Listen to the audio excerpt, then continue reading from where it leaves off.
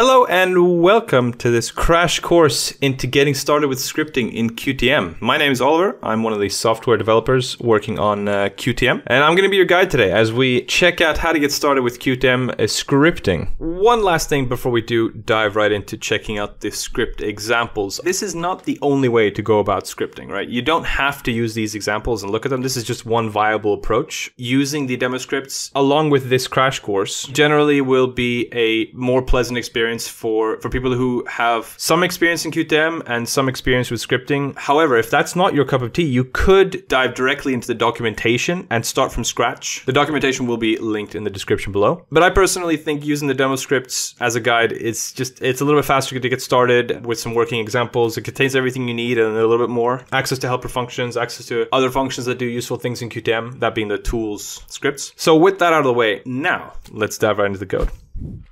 All right, so we're going to start by starting up QTM. Next, we're going to want to go to the QTM scripting GitHub. There will be a link in the description. What you want to do is go to the code button here. We're going to download it as a zip. And once you do that, you're going to have the zip file. And when you extract it, you're going to get this. And now we see we have these files here. We're going to go into the project options. We're going to scroll all the way down here to scripting. And then we're going to go ahead and add the two different scripting files that exist here. One of them is called the startup demo scripts, and the other one is startup tools. Worth mentioning, of course, is that there's this terminal button here. So you're going to want to click the terminal to get to this view to see what's happening. When we added these scripts, we got all these different printouts here. And now we see up here, we have a bunch of different menus. These different ones, the gap fill, marker set, filter, these are from the tool set. If you want to, you can go ahead and check out those and see what they do, but we're not going to focus on that. Instead, we're going to look at these script examples. So there's a bunch of different stuff here that you can check out. Feel free to pause the video and try some of the different things. And now, once you've had a chance to check that out, we are going to want to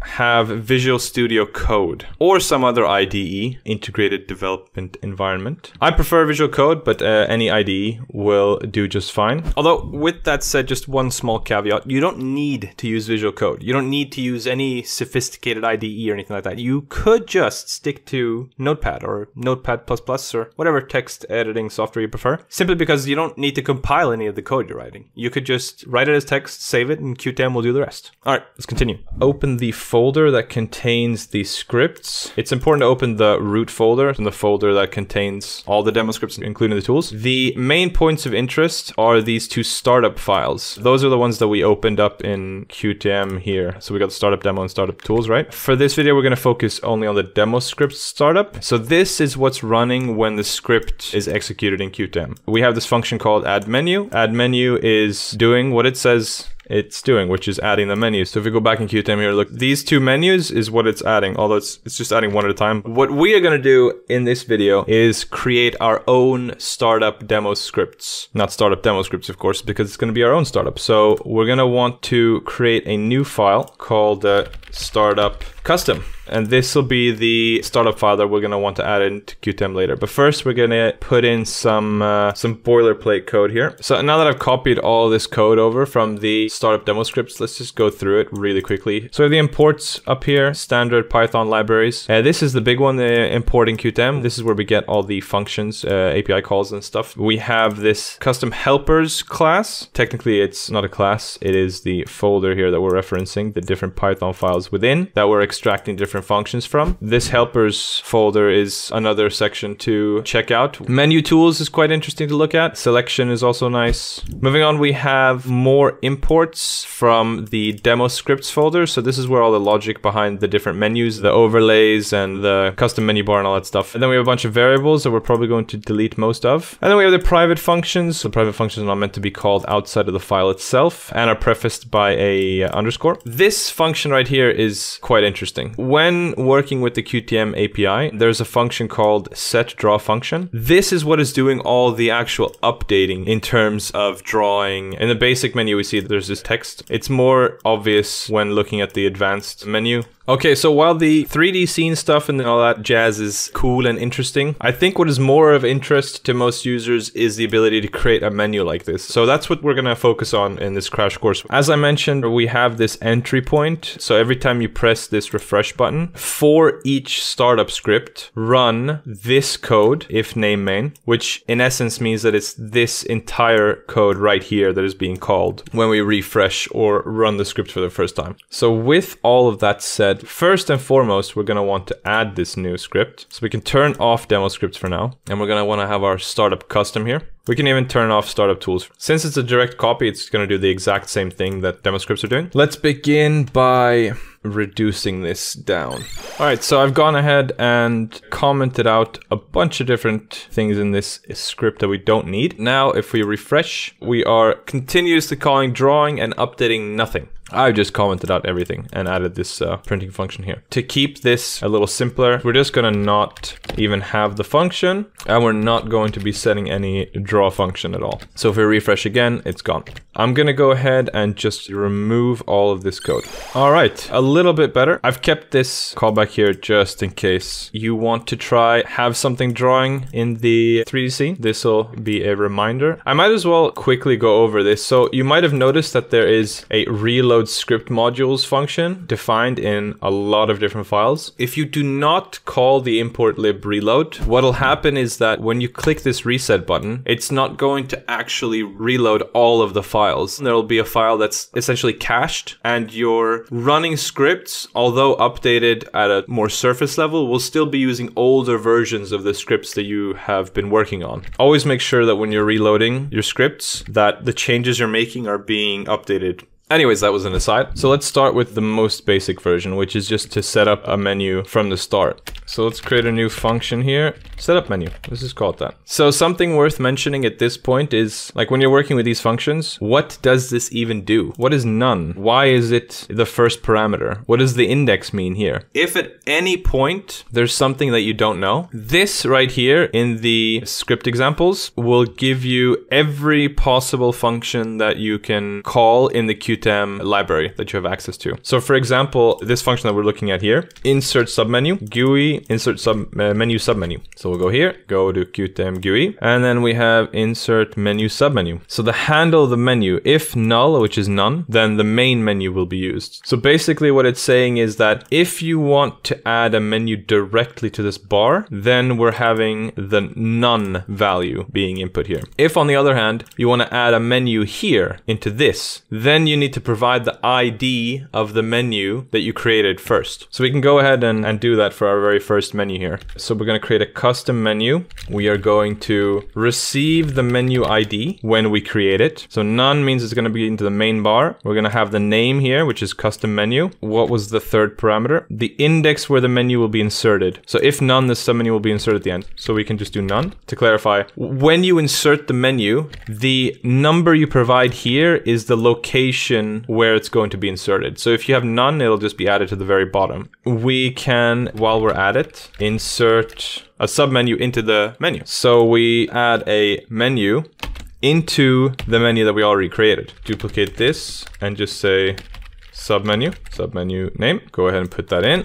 And again, we don't want to specifically say where it's going to be placed. So it's just going to be placed at the very bottom, which is the top since we have no items. We'll save that, reload, and why did it not work? We are not calling setup menu. And that is a good thing to do. You want to run the code that you are writing. There we go. And here we are, a custom menu, which has a custom submenu. Easy as that. And of course you could go ahead and take it one step further and get the submenu ID like this. Then you could go ahead and add your first item. So let's go back to the custom menu bar class. Let's find the function that adds a menu item. It is a helper function. So if we go and check it out in the menu tools, we have a bunch of code here that is helping to add the menu item. The actual function call that inserts the menu button is right here. So it's GUI insert menu button. Let's just have a quick check. QTM GUI insert menu button. So we have the menu, which is the ID. If we don't provide one, one, it'll be added right here, which means that you can add a button directly to this menu, which, yeah, I would not recommend that. The text of the button, the command that executes, and then the index, again, where it's going to be placed, you can just have none because we have no button, so it'll be added at the top. Let's go back, insert menu button. We're going to want to have the submenu ID. The text, as you can see there, is going to be custom button name. You could also just have this inserted directly. You don't have to have a variable. It's up to you. We're going to have our command here, so we're just going to leave that blank for now. And none, because we don't care what the positioning is of the button. So the command needs to be added to QTM. You could directly add the command using the QTM interface. Let's put it in setup menu commands. So let's first check out what add command does actually. Add command. And the only parameter it takes is the name of the command. And it also even says here in the description, you're going to need to use set command execute function and set command update function to set the behavior. We'll ignore update for now. So let's just focus on setting the command execute function. And where do we have that? So set command execute function. If we scroll down a little bit, the function to invoke and the command, but not in that order. So let's go ahead and do that. QTM GUI add command. And we're going to call it custom button command. And then we need to do set command execute function. And we're going to provide the name. In all of these other cases, funnily enough, we didn't actually need to set a variable. But in this case, it's a good idea to set a variable because it's being used in multiple places. And we'll call it custom button command like this. And we can use that here, here.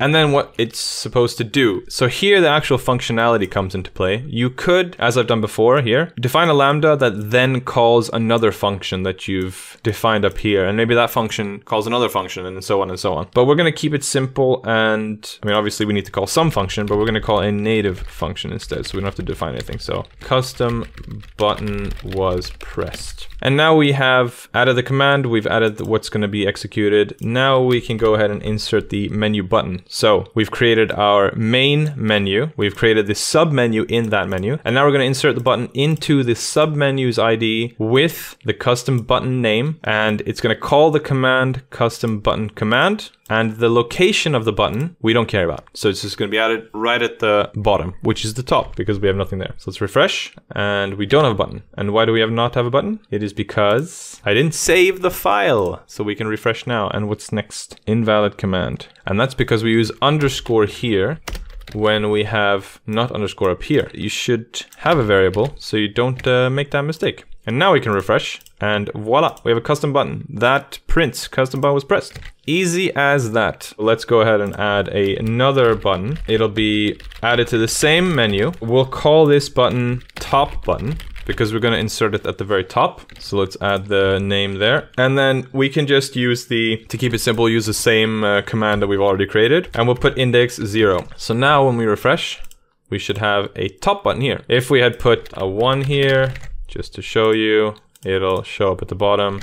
Now we have a menu with a submenu and buttons. And you can also add buttons here directly as well. I mean, we can show that because why not? So instead of adding it to the submenu, we're adding it to the menu ID. We'll have a new name like this, custom button main menu button. And we'll go ahead and use that there. And we'll just, for the sake of simplicity, use the same command. And we can have none. And now if we refresh, we will have a button here. And it calls the same command. Perfect. Now let me just go ahead and clean up the code a little bit.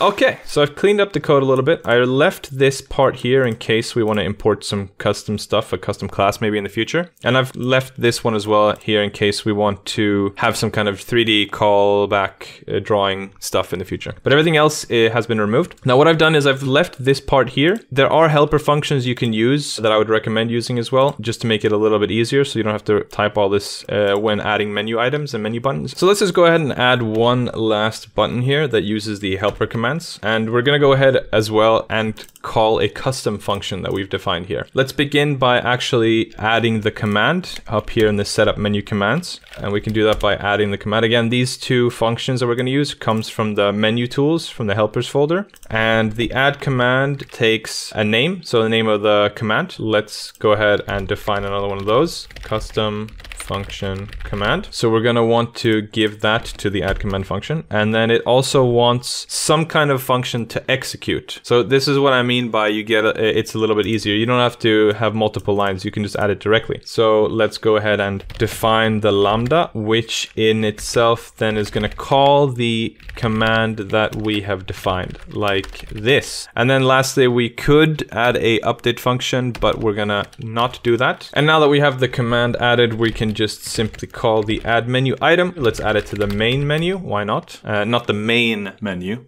main submenu relative to the main menu. And the text, we want main button custom function, and the command name, which we saved as a variable, custom function command. There we go. And now we can refresh. And here we have a main button custom function, and we press that. This is a custom function that is attached to a command, which is attached to a button. So we're calling this print here. And it's as easy as that. One more thing that's worth mentioning, I have it here in my custom menu bar class. Let's go ahead and scroll down and see if I can find it. If you like to do some organizing, you can add menu separators as well. So let's go ahead and add one of those. Let's begin by keeping it down here. We're going to specify the ID of the menu that we want to add the separator in, and then we're going to use an index. And in this case, we want index 0, 1. So we're going to have 1, or maybe it's 2 actually. It might be 2. Let's try 1 first. And we're going to refresh. Ah, it was 2. It's going to be inserted right there after button number 2. But what you could do, and what I would recommend doing, you organize in the code from top to bottom how the buttons are going to be presented in the menu, and then you can just not have a second parameter. We can remove actually all of these. I like to be explicit, but you can remove all of these because it's just going to put none there anyways. If we put this underneath like this, the line will show up at the bottom here, and we don't even see it in fact. We could add yet another button underneath. That won't work because we have an existing button, so we'll do like this. And now we have a main button custom function 2 underneath the line there. Yeah, so with this file here, this is all you need to get going with creating your own startup script file and a menu that you can begin inserting functions into. And of course, you can always use this custom menu that you've created and then import different helper functions, or you could even import functions from the startup tools and attach those buttons to different functions that have already been created there. Anything's possible, almost. Anyways, I'll make sure to clean this file up just a little bit, and then I'll go ahead and add that as a separate branch to the GitHub page. So you can go ahead and download this file directly. So if you found this helpful, please feel free to let us know. We could potentially do another more advanced take on creating a menu in the form of a class that has different menus that you can toggle between. There is a lot of logic that already exists for creating a toggle menu button. Feel free to go and check out the demo scripts on how that's done. But a lot of the boilerplate for having a toggleable button already exists here in the helper functions. I'm not going to dive into that in this video, but just to give you guys a little bit of an idea. Anyways, hopefully you found this crash course helpful. Hopefully it helps some of you get started with scripting. Feel free to let us know in the comments. And of course, if you have suggestions or questions on other parts of the QTM scripting interface that you'd like a video on, feel free to add those suggestions as comments as well, and maybe we'll make another couple of these videos. Yeah, thank you. Have a good day.